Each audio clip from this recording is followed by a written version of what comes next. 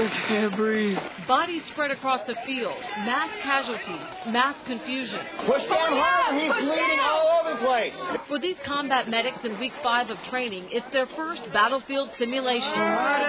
They have to decide whose injuries are the most life-threatening, then treat the troops as fast as they can in a chaotic environment. The training is as real as we can make it with the time that we have. Instructor Michael Mazzoni knows firsthand how real things can get in combat. He was a medic in Iraq back in 2009. That's when an explosion hit his foot patrol just south of Baghdad. I could feel the shrapnel burning. It lodged in his abdomen, so he had to direct the troops he was there to treat him.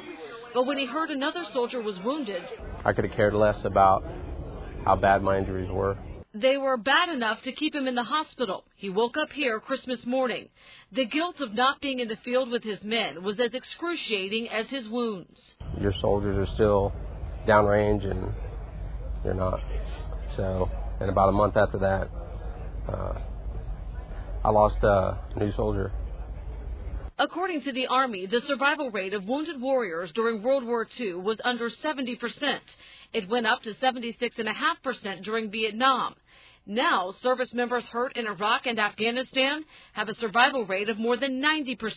Hurry up, let's go! The training is constantly changing. For instance, Mazzoni says when the raid of Baghdad began in 2003, medics were focused on dealing with chemical and nuclear contamination. Now, TC3, or Tactical Combat Casualty Care, has taken over. Medics are trained to focus on traumatic injuries caused by IEDs, improvised explosive devices, or RPGs, rocket-propelled grenades. Sergeant William Martinez was hit by an RPG in Afghanistan. I get injured in my right eye. Despite the shrapnel that pierced his skull, the gunner fired back, taking out several insurgents. Then he was shot in the leg. I saw the Taliban coming on the rooftops to my position. I thought at that moment that I was gone. But something gave him hope. And I saw the medic. He was relaxed, calm. So he gave me that confidence.